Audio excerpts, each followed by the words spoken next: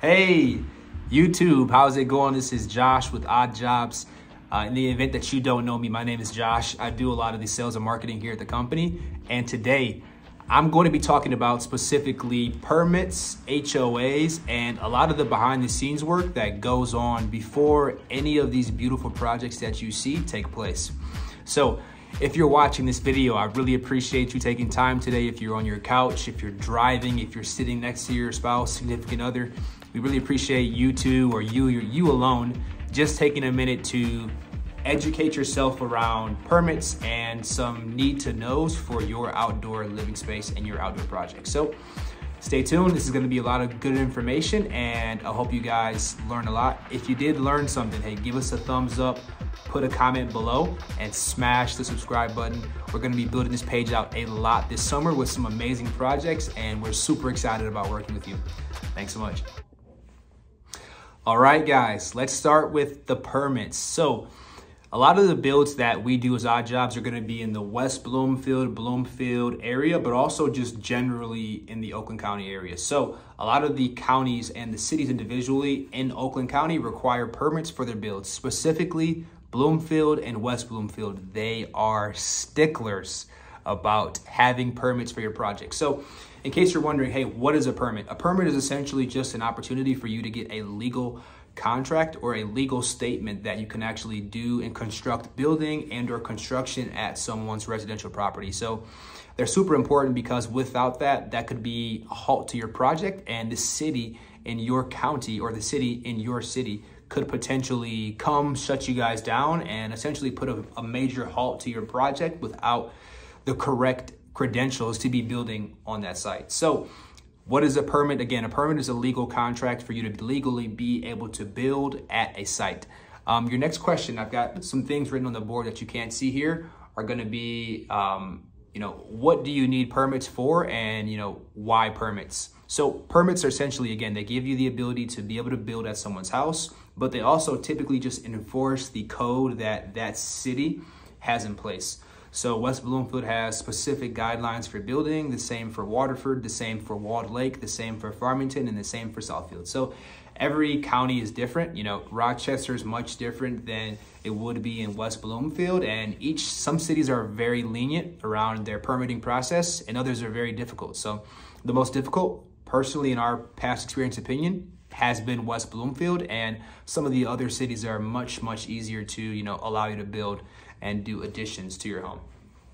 So again, they keep you in line with the code for the city, and it's also super important for the lots. As a person looking to buy and or resell the home, there are certain aspects that have to be keeping in track for your build. So how much impervious space do you have covered on the lot?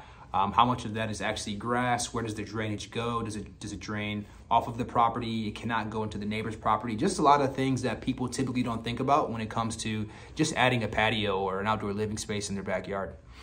So what do you need permits for? 9 times out of 10, you will need a permit for fences, for pools, for fire features. You may or may not need a permit, but you will have to pull a permit. Your plumber will, for the actual gas line, and that will have to be inspected. You also need that for certain patios and driveways, of course. So these are a couple of things that typically we need permits for. And if any of those projects seem like something that you're planning to do at your home, you will likely need a permit as well. So the steps for the permitting process. Step 1, you're gonna have to go to the city. In our case, West Bloomfield. We'll go to the city and actually get to meet the building department. They'll give us a building permit that we'll fill out. That will be on behalf of us as the contractors, as well as partially on behalf of the homeowners. So if you're curious, we will do all the permitting process for you. So the payments, the cost, the topographical surveys, the soil erosion, variances, if you need any zoning board of approvals for your project, all of that will be taken care of by us. As I tell all of the homeowners that I meet on a day-to-day basis, the only thing that you will be required to do as a homeowner with a project being built by our company will be to watch. You'll be required to watch, smile, and enjoy, and to make add-ons if you'd like to. So the process is going to be, first, you're going to meet with the building department. 2, you're going to get your building permit. Once that's submitted, you're going to submit that, by the way, with 2 topographical surveys. So this isn't a full size. This is not a full size, what it would typically be submitted in. But here's an example of a permit or a design, a survey that we had done. And there's a couple of different things on here, just notes. This is an old copy before we submitted a real revision, but you can see that we have a lot of different information here as it relates to locations for swales. So that means, you know, guiding water off the site, ensuring that it's not on your neighbor's property. Information, several pieces of information around the grade and the height of the grade and elevations, and lots of information around wall heights, the size of actual spacing that's going to be taken up, and how that reflects to your neighbor's property and to your property, how much of that property is actually taken up by non-grass-like material. So again, here's the design that we have. Lots of revisions on this copy. Information, this came from our engineer in Shelby Township. He's awesome. So just something that you guys could expect to see for your build. A couple of things that you may want to know are, you know, some basic things. A lot of patios will need permitting if they're attached to the home, depending upon the size, and if you have a retaining wall. Fences, of course, retaining walls need to be under 4 feet, or they need to be actually looked at by the city and given an engineered plot plan. So just a couple of things to keep in mind as you're building. But that's going to be the process. You're going to go through each of those steps.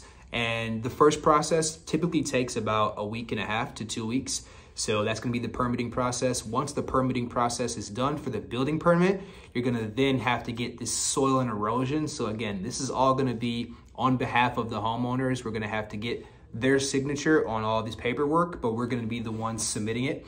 And that could take up to 10 days for the soil and erosion. And so once that's agreed upon and they give us the approval to do that, what we're going to do is going to take the protocols for soil and erosion. So that'll be a silt fence on site to ensure that there's no water or no site materials extending outside of the actual parameters of that lot or the parameters of where the project's actually going to be taking place.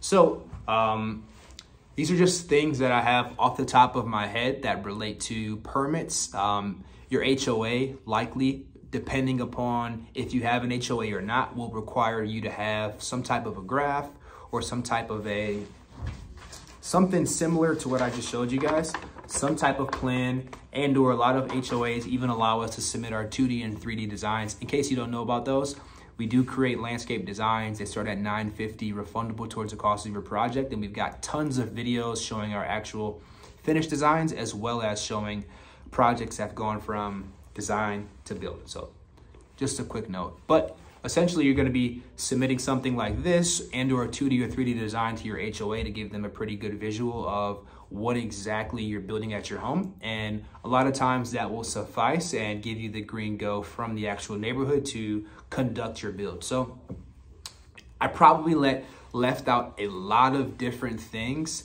as it relates to permits and HOAs and the process that goes behind that. And that's totally okay.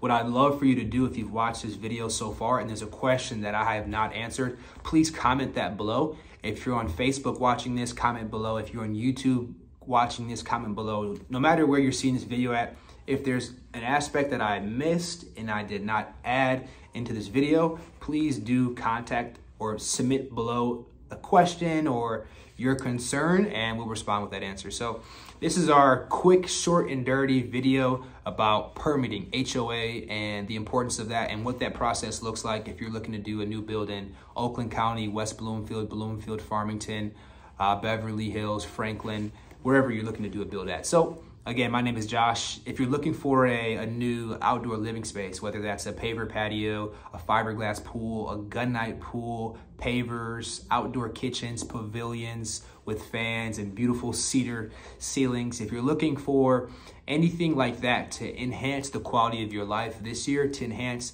the value of your home before you sell it in the best market ever, now's the time. Give us a call today, 248-302-9175. I'm looking forward to working with you, and I hope this video was super informative. Give us a like, smash the subscribe button, and leave us a comment. Thanks so much.